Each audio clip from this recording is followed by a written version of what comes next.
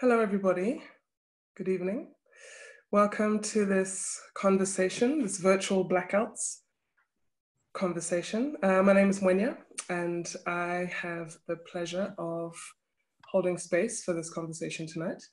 In case anyone doesn't know, Virtual Blackout Experiments in the Future of Form is a project that has brought together digital artists and scenographers and theatre makers of various kinds together in collaboration over a very short space of time to make a work for the National Arts Festival. And those works are live and ready to be seen. And this conversation is really an opportunity to check in, find out how everyone is doing at this point in a collaborative process, to really acknowledge the whole process as experimental.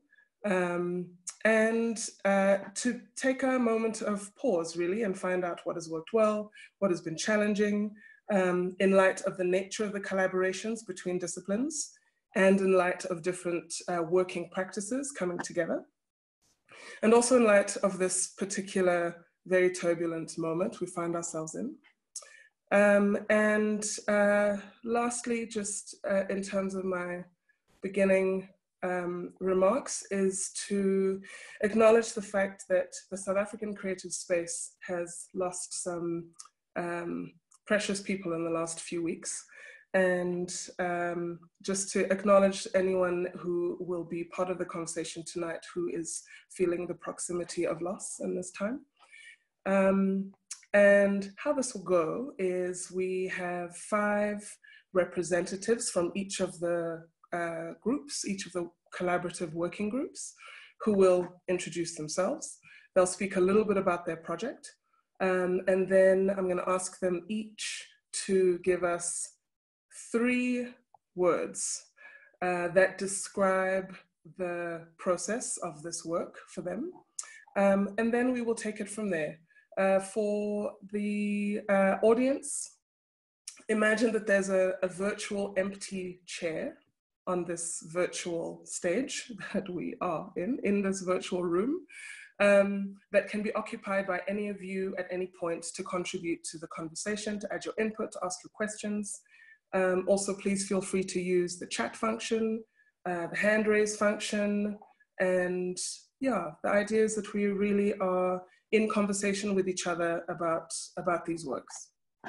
And I think that's it. I am going to turn over to the panel and ask Hannah to start us off with an introduction and just a little bit about your project.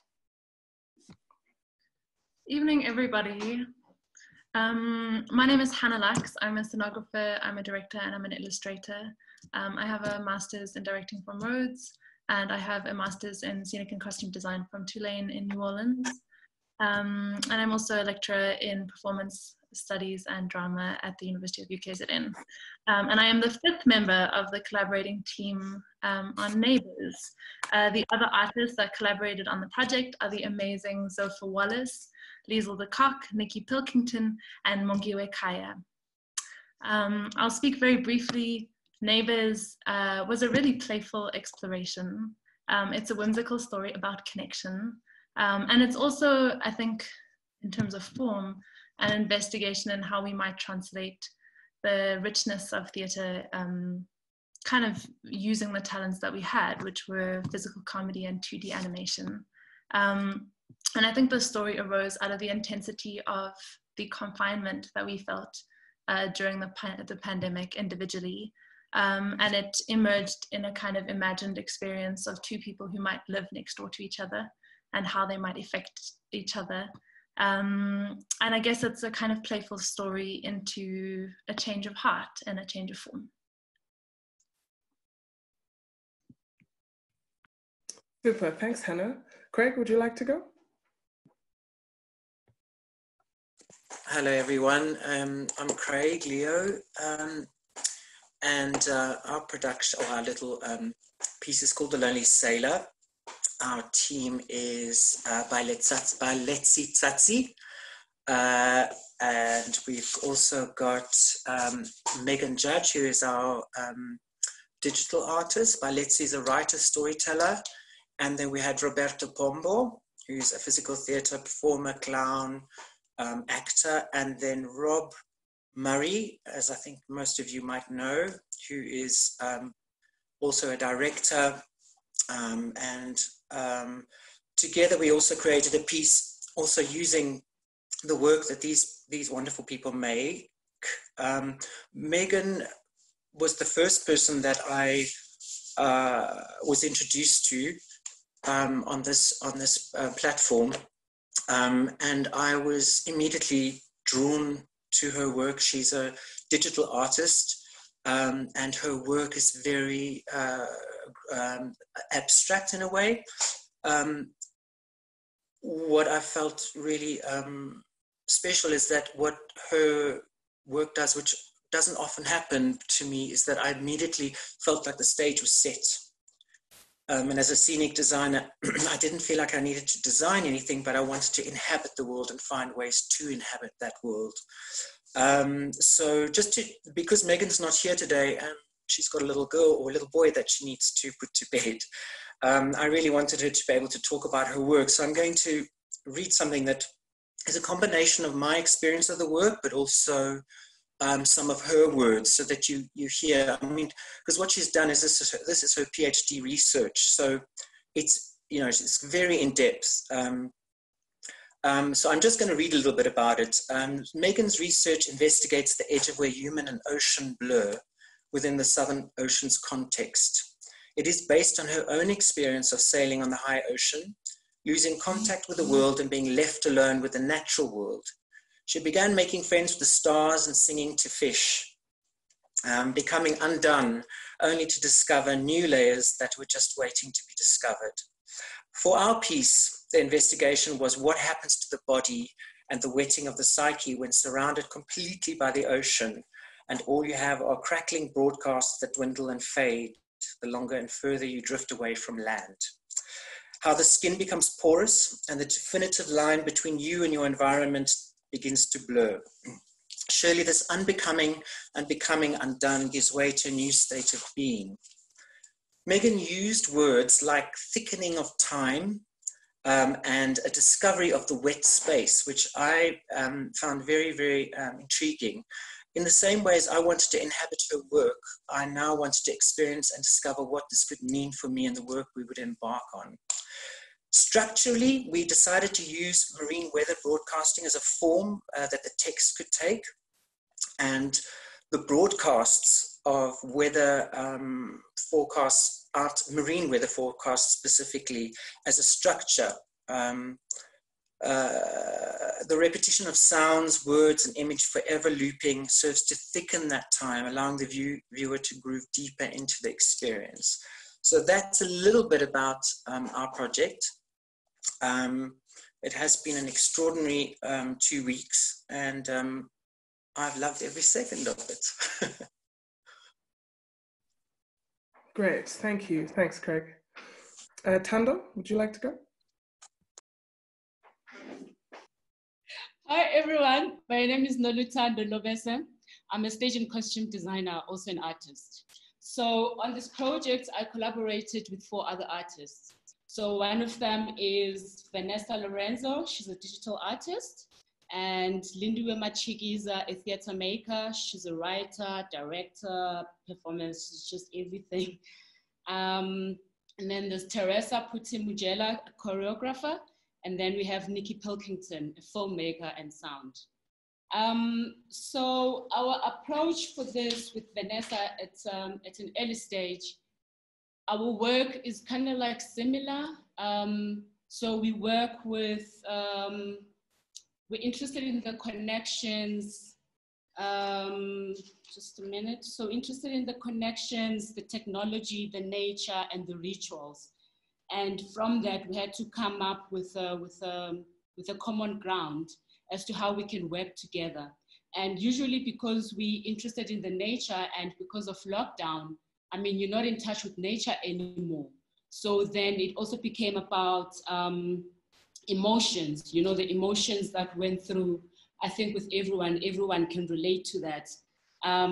So with these emotions, it's about people entering an unknown space, you know, which is the cave, and it's more like a vacuum. So this unknown space, you're not sure whether you will come back or you're moving forward or you will ever make it or you will ever see a light again. And so then that is more like a journey of emotions. And that reminded us of the mine workers that leave their families behind to excavate riches for us. You know, they're entering this dark cell, this dark hole, and they never get to see the light. So I think with my many mouths, we wanted to bring the healing and to bring light into this dark space. So in a nutshell, that's what our work is about, entering this dark space. And how can we heal from that? Because we feel like the world needs healing right now, you know, and finding moments where we can breathe. Yeah, I think I'll leave it there. Super, thank you. Thanks, Tando. Natalie, would you like to go next? Hello, everybody. I'm Natalie Paneng, and I am with another group, and our title for our pieces, and they wanted to contain the collapse. In my group, my collaborators are Gerard Vesta, Carla Fonseca, Vaughan Sadie, and Katleho Chale. And yeah, so our piece, I think for us, started off with just a conversation and trying to get to know each other, and we all kind of realized that at the point of our interaction, the world was going through so much and it was so hard to kind of just progress and make a piece. And we just started speaking about all the things that were happening in the world and how those things were affecting us. And from there, we've kind of made a piece that speaks back to the kinds of things that have happened due to the pandemic and during the pandemic and the triggers that have come up. And yeah, so it's basically everybody's perspective, feelings, and view. We try to kind of put it all in a ball and present it to the world. Cool. Great, thank you. Awesome. And Francesco. Hi, I'm Frankie. I'm a theatre maker and a writer and designer and educator. And I've been working with an amazing group of people, Tshepo Kutswane, Kombo Chapfika, Jane Batsevan and Billy Langer, who, and we've created this kind of, I would say it's like a collective unconscious wish for a future which we have imagined because of the confine in a way. So a change of the way that we experience our experiencing of an imagined future, which sounds very abstract. It is an abstract work.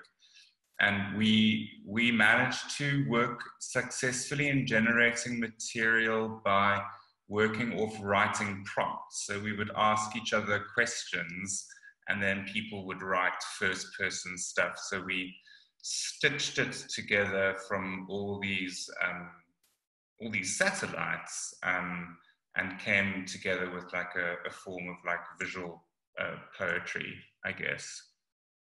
Yeah. That's it, I think. Great, thank you. Thank you all for those introductions. If I can ask for a quick fire round in the order that you have just presented. So Hannah, then Craig, then Tando, Natalie, and then Frankie, for 3 words that would describe your process. Like the first 3 that come to the top of your head, and then the next person go, next person, next person. Hannah, go for it. Wonderful. The 3 words I have are playful, messy, and amphibious. Playful, messy, and? Amphibious. Fabulous. Great. New, release, and rewarding. Awesome. Tando.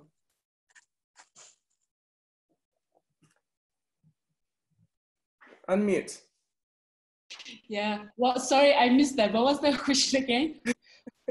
3 words, the 3 words that come to your mind right now for how you would describe the process of making this work. Oh, distortion, unknown, mouth. Fabulous. Natalie. My words are green. I just had them. Reporting and blending. Frankie. I've got the word labyrinthine. Turbulence and lucid dreaming. That's 2 words. Phrase. Brilliant. Thank you. We might take some of these up as we go and ask for some expansion. I'm wondering if there are any elaborations any of you would like to make on your introductions, or if there are any comments or contributions already from other members of any of the groups or general audience.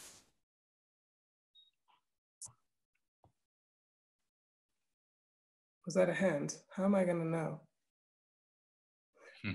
Ashley, I saw a wave of an arm. Was that a hand? Ashley Dowds, did you have a contribution to the conversation you wanted to make? No, I think I was just falling off my chair. Awesome. I'm just enthralled at the variety of topics here and the entry points that everyone's taken. So I'm just really looking forward to hearing more about each one. And maybe that's something we can take up as the idea of your entry points. And unless you have already in your introduction, if that's something that you can speak to, the kind of, because the time really was so short, and as Tegan was saying earlier before we patched into everyone else, the work is extraordinary. And the different disciplines coming together is one thing, but people's personal contexts is a whole other thing. And so there had to be a starting point, and obviously they would have really varied for each group. So if that's something any of you panelists or anyone else from the groups wants to take up, now's your chance. Starting points. I can start with that. I think that, I think any quick turnaround is really a complex process, because it starts off relatively messy. And I think we started in the mess, and we started in the kind of juiciness of sharing what we could bring to the table, which felt like it would be really important in navigating the bridge that we need to cross to get to some form of delivery. So we kind of spent a week of saying yes and playing and like experimenting with form and seeing where the richness maybe lay, and if there was any route that we could find. And then I think it was like a really interesting moment where I think the deadline started looming, and that like Joyous playing had to like kind of condense and distill itself into a form. And that was like a really interesting tension to feel that shift and that navigation towards something that was a little bit more product driven, whereas our entry point felt a lot more playful and kind of embracing of the mess. Yeah. Great, thanks, Hannah. Anyone else want to respond to the question of starting points? I'll go, I guess. Yeah. Okay, who's going? Me? Go now, and then cool. Okay, cool. So I think what Hannah said is really interesting and true, because it was just like 2 weeks and you had to kind of choose where you're gonna where you invest or where you start off. And for us, we had to so we started off, I think, with the starting point of how will it be like inputted, or like how will it be in the final product, and what is the fastest way to get there, and how's the fastest way to get everybody there. And so we kind of took what I'm able to do as a digital artist right now, or like the current interests, and put everybody almost into a format, and that started And I think for us, we mainly use green screen. So in a week, basically, everybody had to learn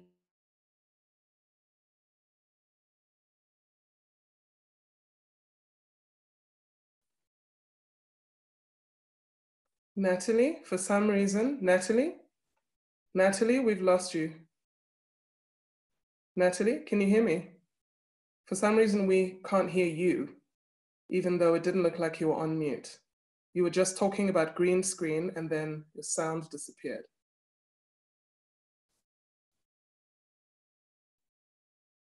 And now maybe you have disappeared altogether.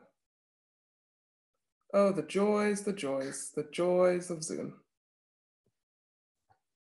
Okay, so we'll find her and bring her back and keep talking about how she taught her whole group green screen, how to use green screen. And meanwhile, let's move on to Tando, and we'll loop Natalie back in when she can rejoin us.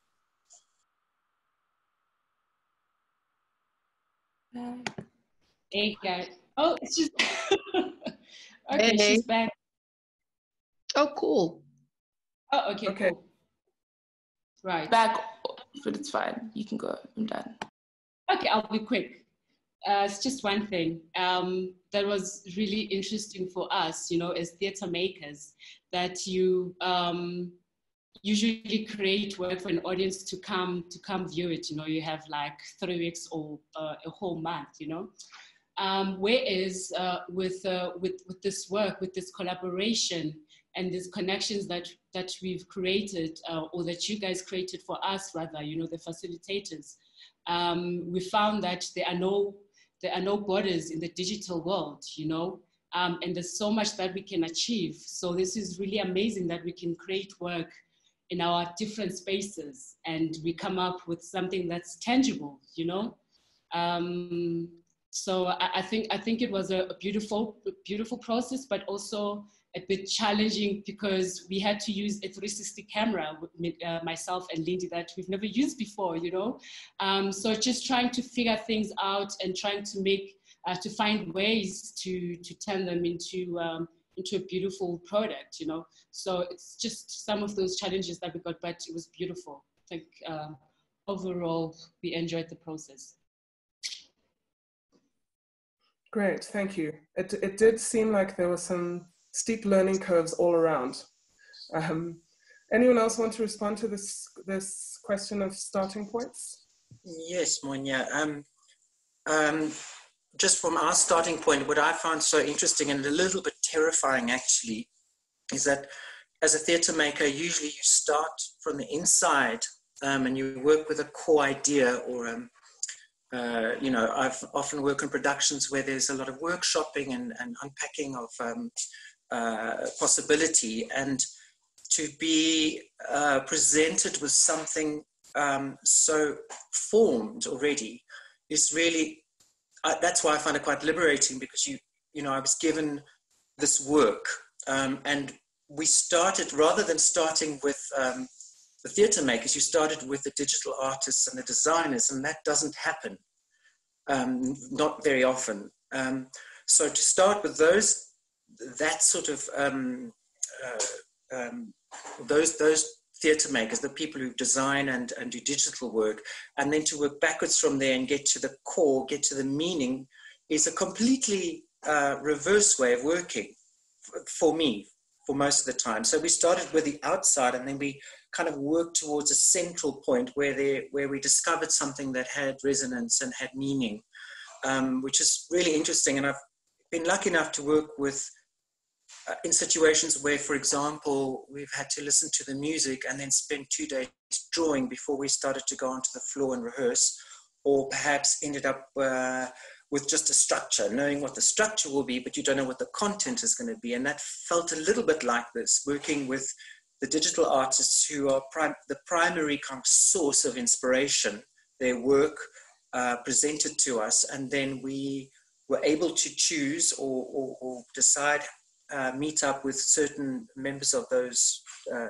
so meeting up with or kind of finding something that you resonate with, and then working backwards from there was really interesting. not a process that I have experienced very often. So that was liberating. Yeah. Great, thanks, Craig. And thank you also for putting on the table that a major starting point that was a unique feature of this whole project was that it was very purposefully design-led. So the snographers and the digital artists made teams first and did some initial conceptualizing before the theatre makers were brought in. So that is a feature of how this process has worked. There was a question put on the chat about, let me see if I can find it. I think it's from Katlego.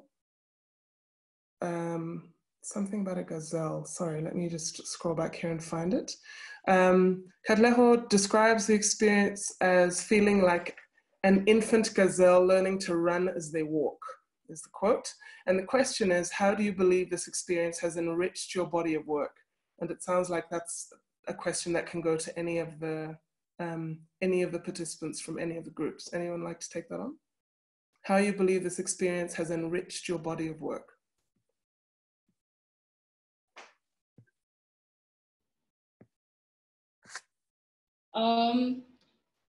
I feel like it's an endless journey, you know. It will keep growing. There's no end to it. It's fluid. That's the, you know, and that's the approach.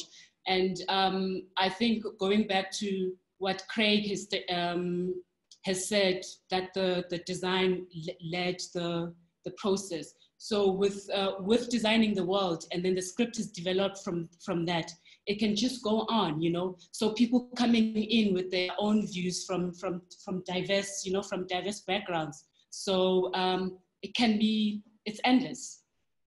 So I don't think you will ever reach your desired, like the theater, you know, you know that you have an audience and it will open and then that's it, it ends there, you know, and then you wait for the next one to come. But this one, it's an ongoing thing.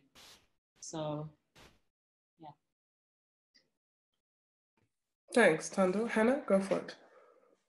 Yeah, I think I'd like to just agree with Tando and Craig, and just like as a designer, it's so exciting to work in this capacity and in this form. And I felt like it provided a lovely blueprint for how we could potentially devise differently. Because I think often like designers feel like the hands that hold spaces or worlds, or the facilitators to ideas. And it's so nice to start with a route that's an image. And kind of navigate a form and a process that's centered also on what you can offer, it's just felt really exciting. Yeah. Awesome. Frankie, I saw in the chat that you have a point. Go for it. Unmute yourself though. Oh yes, sorry. Just when you were talking, when you're now about entry points, I found it so interesting how we had to locate the entry points to the person who we don't know, which is an amazing transformative in some way. I mean, with all that means, which is with all the mess. To check in with people who you don't know where they are and you don't know how they are beyond what they're saying to you. So I guess working virtually, what we lost is the communication between the bodies to bodies and what we read of each other and how we read each other online and how you moderate so much what you say online. Whereas if you were in a room full of people and you were like, just talk to me, there's so much to be experienced of a person-to-person contact, which we all use so much in our live performance practice, which has to be replicated or kind of like hybridized or like Frankenstein into being, which was, to me, the whole thing has been mega experimental. We're not done, like we are all like but it's my students go through it all the time. They're always like, oh, so it was so difficult to collaborate with people I don't know. And I always say, just get over it. Like, that's drama. And then I come to me doing it and I'm like, how did they do it? How did they do it? They were so good at it. How did they do it? Because wow. It's good practice. I'll say that. Awesome. Thanks, Frankie. Mongi, join us. Hello, everybody. So good to see everyone who started this project again all together, and this experience of doing this. What a crazy time.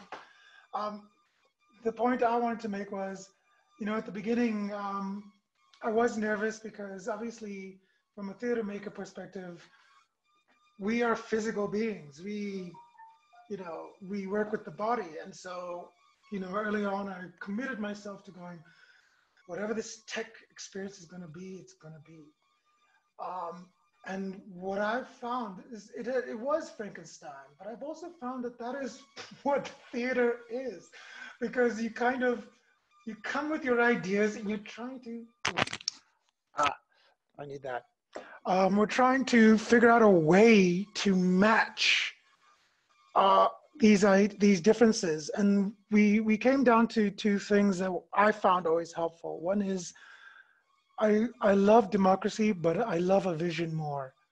And it's really great to commit as a team to go, you individual, you seem to have the best ability to coalesce us all.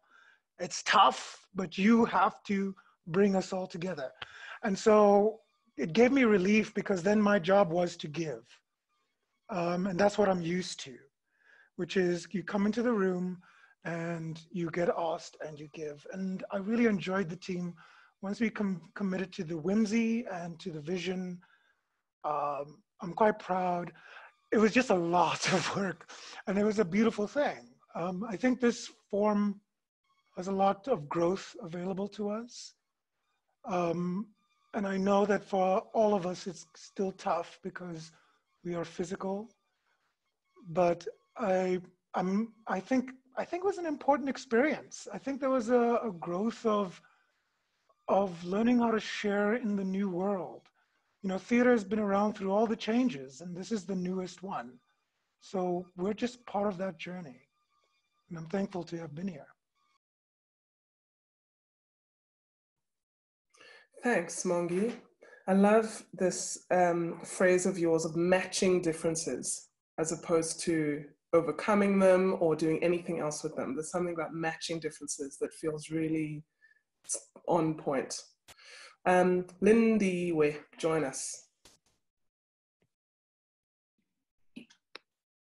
Hi. I'm also eating imaginary food with my daughter. I just wanted to say that I think something that was really clear to me throughout this process is maybe working towards an idea that it's worth investing in these processes for process sake. I think our group in particular has struggled and is still struggling with the idea of creating an end product where what's really been generative and really useful and really powerful has been the exchange and the flow and the intuitive and the following and the evolution of ideas as we go. And yes, so I think in the future, I would love to see more people, bodies, institutions, festivals investing purely in process work. And I think it can go further and allow for people to work at a pace that is really useful. Yeah, so that's my 2 cents. Hi, Osha. Thank you. Thanks, Lindy. I wonder if anyone wants to take on the process, what maybe from the outside seems like a tension between kind of process-oriented folk and maybe product-oriented folk. And it's a false distinction in many ways, obviously, but I do wonder if you know, if it's a tension that was felt strongly, continues to be felt strongly or not, or if it existed at all. Because I think Lindy's point is well taken. The time was extremely short, but there is also, you know, often a real lack of space for theatre makers, at least, to practice and to engage in process for process's sake. And the push to produce is often a pressure that is unnecessarily felt, but because the industry works the way it is, you know, we find ourselves in like product mode often. So I wonder if anybody wants to take that on or respond to that. Hannah, I see you, go ahead. Hey, I think that's such a fascinating point, because the tension between like process and product felt so intense in this process. And I think like what I was struck by was that at the end of the process, although we delivered a product, the things that rang the most loudly for me were the questions, the follow-up questions for what happens now, like how, you know, I think all the work that we created could have gone in so many different ways. And it felt like the process had to be on some other level, like distilled towards a form, but had it been allowed to like go and run hard, I feel like there's really exciting richness in those points. So I think, yeah, at this end point now of discussing this, I'm so struck that there's so much potential present in process-driven exercises. And that's where I feel like the next step is, if anyone were to take this forward, is like, how do we, what next? And the questions are the most illuminating and exciting for me. Yeah. Awesome, thank you. I can see a bunch of related questions in the chat, starting with Ashley's, that says, if you had a year to develop the project, how different would it look? And then Lindy's question of what is done.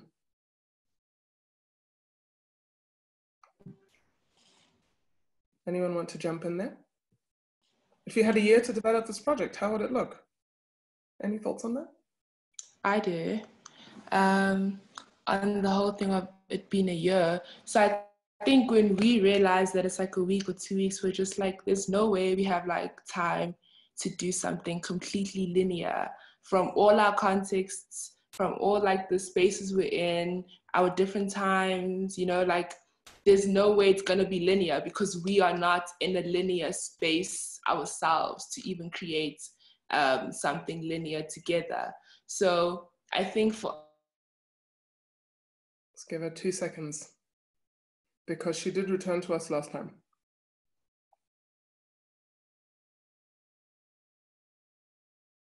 Okay, when she rejoins, we'll loop her back in. Natalie? No, not yet. Okay. Anyone else want to jump in while we wait for Natalie to reconnect? Craig, go ahead. I think it's a very difficult question to answer, like what would it look like in a year? I think the honest answer, certainly from my perspective, would be how could I possibly know that? What I do know, as opposed to what I don't know, what I do know is that it would be, we've already as a group have become incredibly excited about taking it further. What form or shape that might take, we don't know. And I'm a little bit nervous because I think that the 2 weeks or whatever it was that we had was part of a liberation in a way. That was the thing that made it what it is. So you change that, you change everything. And in terms of the working in the group, being far away from each other, not in the same cities, it felt very much, particularly with our project, like you were looking at standing together in a gallery looking at a painting. And you all have different thoughts and feelings about that thing that you're looking at, that image. And this process was just about letting everyone in. What was difficult is how you find, so for example, we have a group of people in our team who are extraordinary at what they do. but they're also incredibly flexible. So they were able to go, well, you know, for example, Roberto, who's one of my favorite human beings to watch on stage, there wasn't necessarily space for him to do what he does, but he came in with a whole bunch of other things that he could do, like play the piano and do voiceovers and doing sound clips.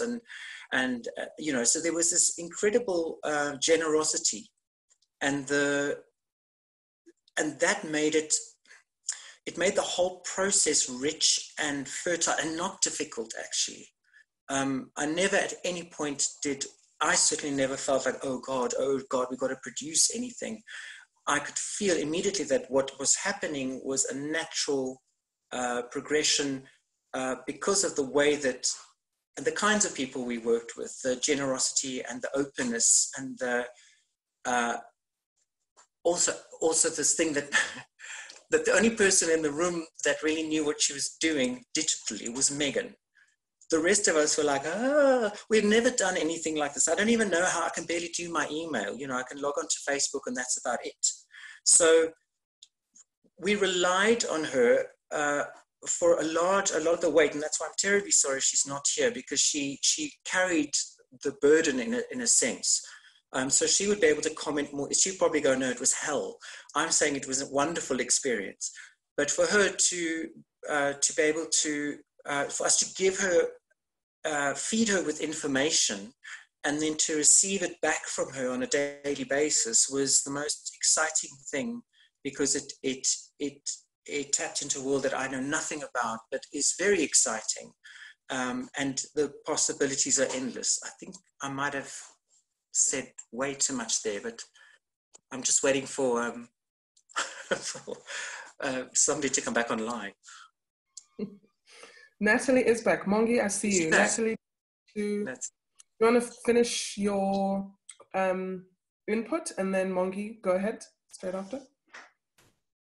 Yeah, sorry, my internet's really bad. Mercury's in micro braids. Anyway, so I think for us, it would have just given us a lot of time basically to create something more linear, but I don't necessarily think that projects need a year, is what I was going to say. I don't think that collaboration needs such a long span of engagements and like over conceptualization. I think it was amazing to just do something and know that at this point it would be over, and we would give our best during that timeline, and whatever would come from it would be a surprise to all of us. And I think that's kind of how we all felt. We all had the same kinds of words and we were speaking in the same language. We got to a point where we needed to do that almost to keep creating, but we never knew how it would end up looking. And I think just that faith that like we're using the same words, we're engaging in the same things, and we know it's only going to be a week,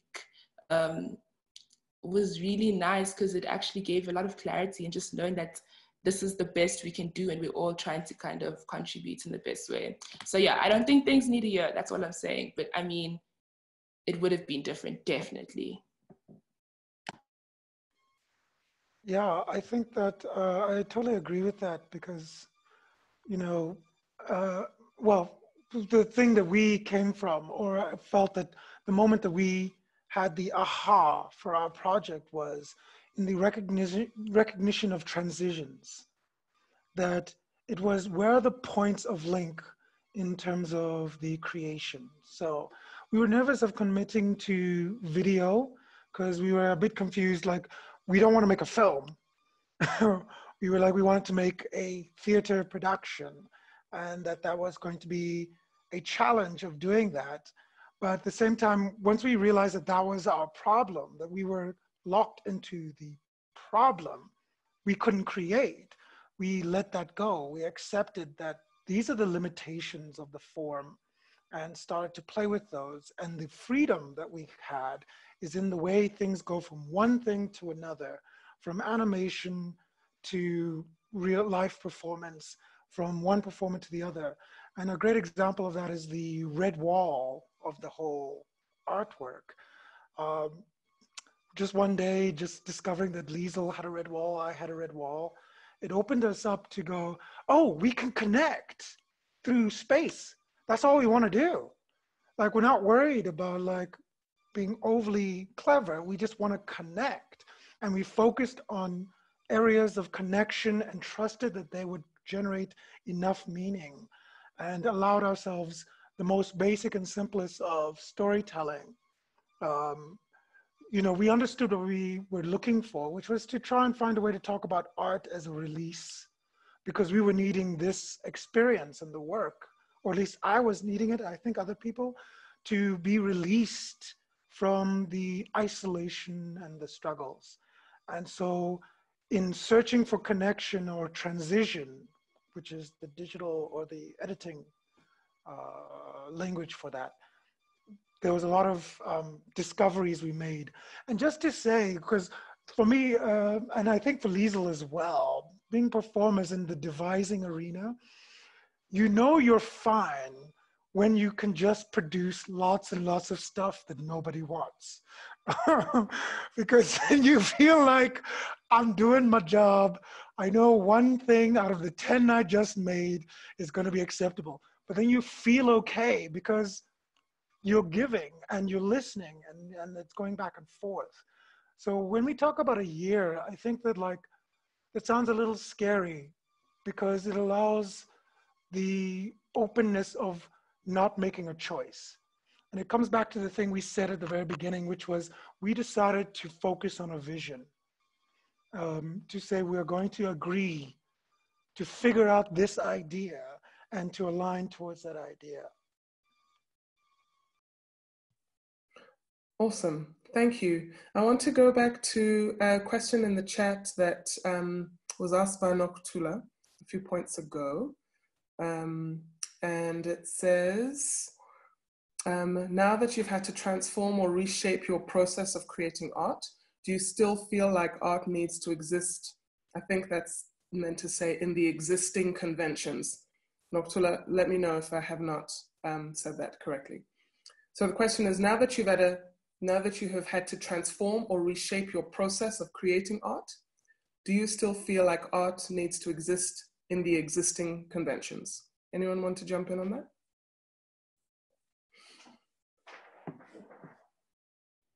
Any other group members?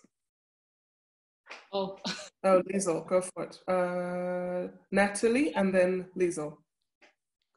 okay. Cool. I was just going to say art must always reflect its time. And right now, this is the time where we are all at home and hoping to have popping Wi-Fi and hopefully able to create and share that work, because just because we're inside doesn't mean we're not artists anymore, and that we don't need to keep creating, especially if you've built your whole life around it. So I think the conventions don't exist anymore when the world and stages don't exist right now.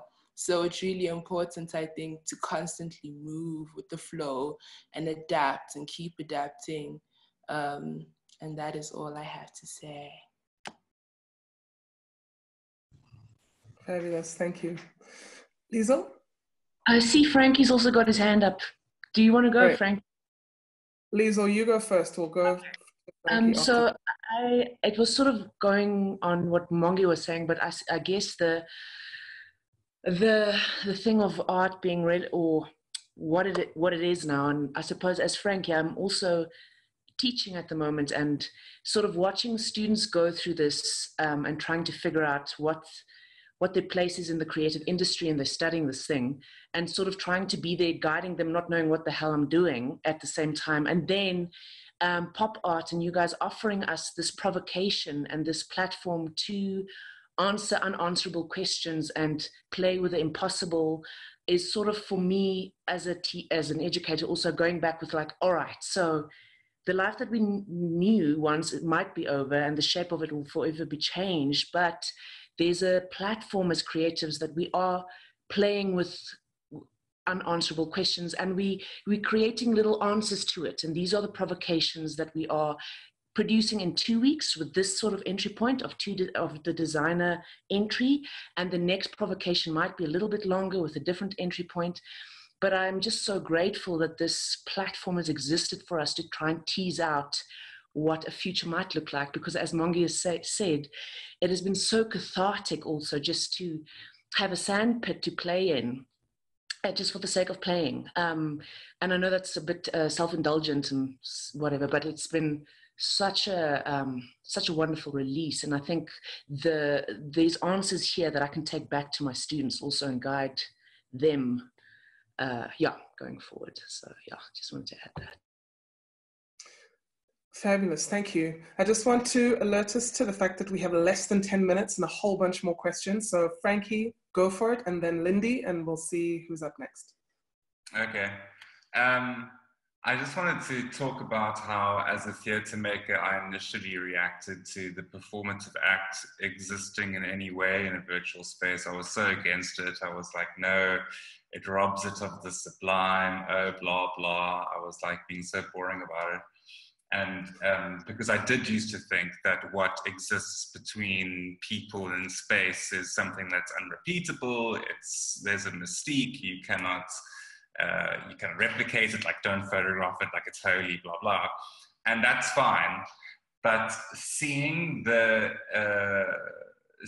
how the live moment, because you can also perform on live, we could do it play now. It's a very different perceptual experience for the audience. But I guess what I'm trying to say is that often when I say I make theatre, some of my theatre friends say, but why don't you just put it on the internet? And I'm always like, no, but it's not the internet. It's the world outside of the internet. And they're still like, but why don't you just put it on the internet? And I guess it made me realize the kind of our blindness to what audiences would think is, I don't know how to describe what I mean, but I think that people would be more interested in our theatre if we did kind of televise it. Anyway, it's been interesting to think of how audiences locate theatre in their own, in their own consciousness. Mm. Fabulous, thank you. Lindy? I can wait if there's more pressing questions. The floor is yours. The floor is yours. Cool. Noktula, that question is so great, and I am going to go ahead and take it to mean this time in general and not just this project. For me, all the boxes, all the rules are out the window completely, and that is influencing everything I'm doing at the moment. It's influencing how I work, how I make work, which is mainly for myself at the moment. And a process that I'm trying to develop that is mine, that makes sense to me. And so through this particular short experience, it feels like more than ever before, I have this permission from the universe to be messy and to be imperfect, and also to not subscribe to what art needs to be, to what it means to make a product. I think we're so conditioned, I said it a bit in the chat, to make a work in 3 weeks because budget is not there and deadlines are abnormal. And as Nikki, another group member of mine, is saying in the chat, nothing is normal right now. And so everybody needs to be a bit like flexible. And I think that's really important. And yeah, I'm not here to make products, to be honest, right now. Yeah, I got more to say on that, but I'll stop there.